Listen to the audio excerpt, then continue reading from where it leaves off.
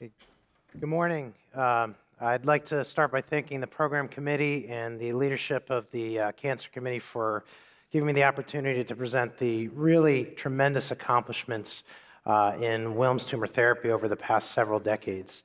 I'm also hoping to highlight the pivotal role the pediatric surgeon has played. I need this thing right. In those accomplishments over the years. So I'd like to start with a case to sort of highlight the progress that we've made. The patient's a 4-year-old male that had favorable histology Wilms tumor. There was tumor extension up to the atrium, as you can see here. The patient had stage 4 disease with a metastatic lesion in the lung. He was shown to be a rapid responder and also was LOH negative at 1P and 16Q and had no evidence of 1Q gain. So in the 1950s, this patient would have a 100% mortality. In 2019, this patient has a 5-year event-free survival of 88% and an overall survival of 92%. So how did we get here? So the tumor is named after Max Wilms, a German pathologist and surgeon who published this textbook in 1899, essentially showing that the tumor cell of origin is something that's found during the development of the embryo and fetus. I'm not going to attempt to pronounce the title of the textbook, but essentially it translates to mixed tumors of the kidney. The first reported treatment of Wilms tumor was in 1916. This occurred at Cincinnati General Hospital. It was a 4-year-old boy with a large Wilms tumor who was considered a hopeless case. He received several treatments of radiotherapy, and they saw a marked reduction in the size of the tumor. The child, unfortunately, of course, died, but it did show that radiotherapy may have some effectiveness later on in the treatment of Wilms tumor. Surgery was recognized early on as the first effective treatment for Wilms tumor, but the operative mortality was quite high. Dr. William Ladd presented his outlines for the surgical principles for treating Wilms tumor, the radical nephrectomy. And by sticking and adhering to these concepts, he actually was able to show for the first time some reportable survival in Wilms tumor. He reported 31%. Prior to that, the best survival was in the single digits. So this was the first step towards finding treatment for Wilms tumor. Fast forward now to the 1950s, Sidney Farber was experimenting with chemotherapeutic agents and identified a number of them that had activity in animal studies. He started using them in patients, and he published in 1966 on the effect of chemotherapy in Wilms tumor. He was using dactinomycin at the time of surgery along with radiotherapy. He stated in that article regarding chemotherapy, the assumption was made that the clinical agent carried throughout the body by the bloodstream might destroy small foci of tumor before solid implantation and further growth could take place. His results were staggering. 89% disease-free survival at 2 years. The previous best reported results were 40%. He more than doubled that. 58% survival of patients with metastatic disease. Previously, there was no reported survival in patients with metastatic disease.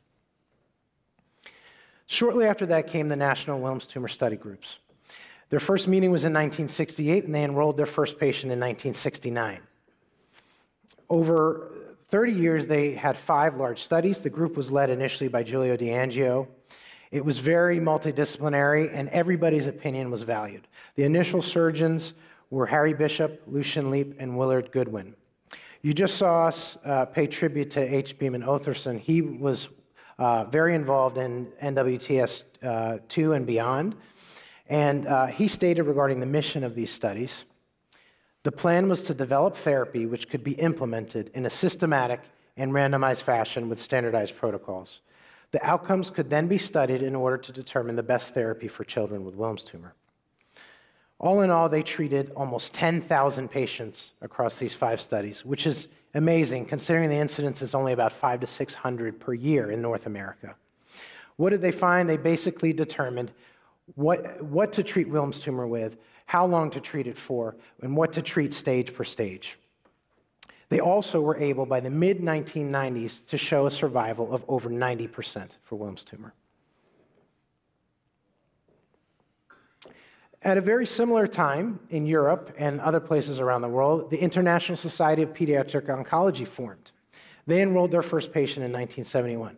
What's very interesting about this, and I didn't realize this until I started looking into this stuff, we all know they treat Wilms tumor upfront with chemotherapy. That was actually a philosophy in place from their inception.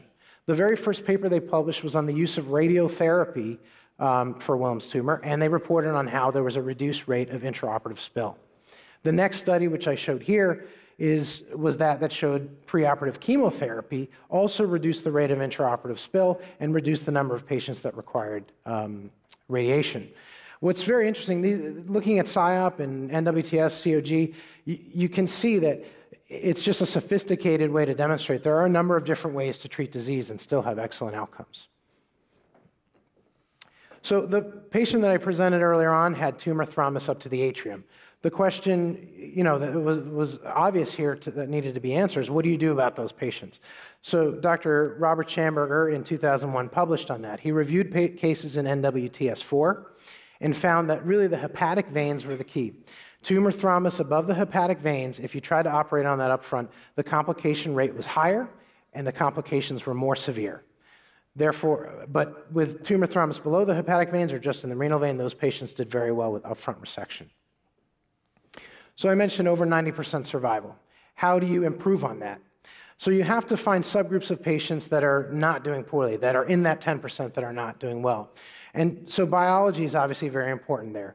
It was suggested that LOH at 1P and 16Q in previous studies was important. So in NWTS5, they prospectively looked at that and identified that certainly for higher stage patients that had combined LOH, they had worse outcomes. Here, the 4-year event-free survival was 66% for those patients. By comparison, if they didn't have LOH, 91% for stage 3 and about 80% for stage 4. So they took this subgroup, increased therapy on the next COG trial, and they were able to increase the event-free survival by 30%, up to 96%, just by recognizing those markers of poor outcome. Another way you can improve outcomes is by trying to decrease therapy for patients who don't necessarily need that level of therapy. So NWTS 1 through 4, there was a group of patients that no matter what we gave them, they did wonderful. They had over 95% survival. So they took that group of patients in NWTS 5 and called them the very low risk group. You can see who they are here. And essentially just treated them with surgery alone. What's interesting is they actually stopped the trial early because the event-free survival or the relapse rate was actually unacceptably high early on. Of course, they continued to follow those patients and saw that the salvage rate was higher than was expected. So the overall survival was still 98% for those patients. On the next COG trial, the overall survival for those patients was 100%. So what they showed here, what Dr. Hamburger and his group showed here, was that you can avoid chemotherapy for a majority of patients with a maintenance of excellent overall survival. Another important question to answer was the patient with lung mets. So you have a patient with lung mets, they get chemotherapy, the lung mets are gone. Do you still radiate their chest? This is an important question because the late effects trial showed that 15% of patients with Wilms tumor, 15% of female patients with Wilms tumor will develop invasive breast cancer before age 40. So if you can not radiate the chest, it's obviously a very good thing. So those are called rapid complete responders, the ones who respond in the first 6 weeks.